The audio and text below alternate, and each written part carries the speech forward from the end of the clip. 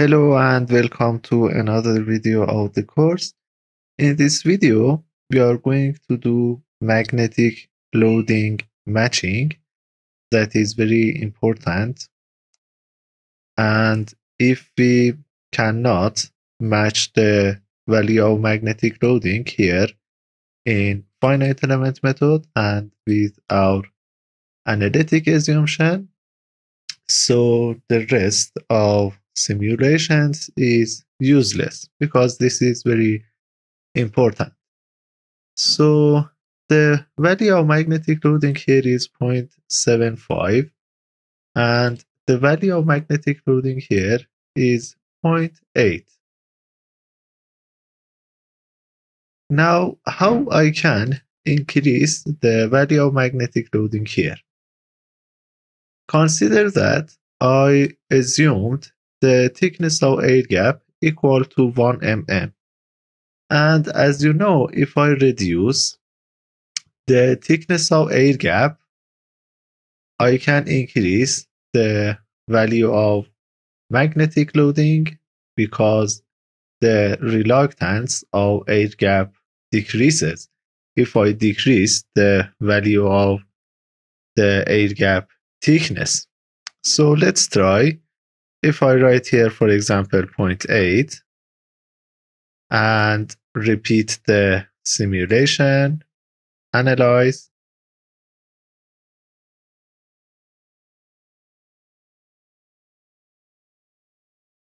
the simulation is running, completed. Now you can see the value of magnetic loading here, 0.79, that is close to 0.8. Right, by just by a proper selection of the air gap thickness. Now let's see, the value of leakage factor is 0.88. I can write here 0.88 and the value of reluctance factor 1.15. I updated these two values related to magnet. Let me save the Excel file.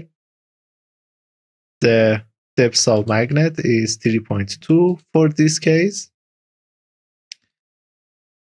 Let's update the magnet's depth to 3 and repeat the simulation, analyze to see the value of calculated magnetic loading. 0.78, the leakage factor and reluctance factor. So the value of magnet thickness was 3.24, 3.3, because this is a rough method for calculation of the depth of the magnet, I need to increase a little bit higher thickness for magnet. So let me consider the previous number, 3.5, and repeat the, don't need the repeat because we have the results. So as you can see here, the value of magnetic loading is 0.8, reluctance factor and leakage factor, these numbers, and I updated these numbers for my design here. So by these assumptions and this stator bore diameter, this magnet thickness,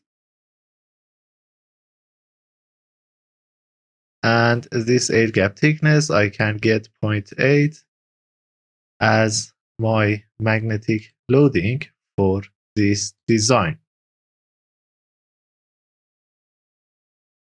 Right, so this video was just about iterative process for magnetic loading matching. That is very important to match this number by our assumption here in the software.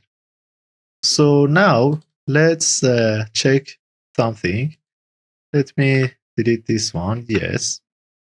I am going to plot the magnitude of flux density inside the stator lamination.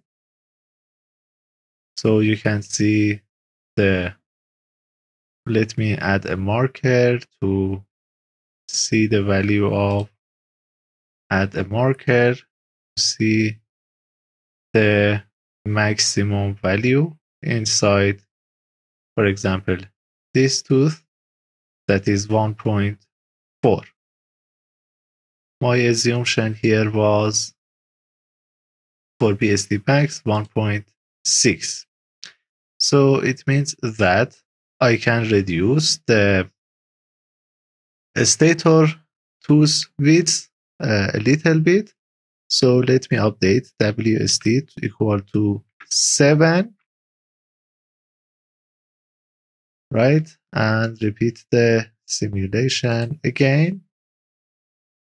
Analyze, because BSD, BSY, and BRY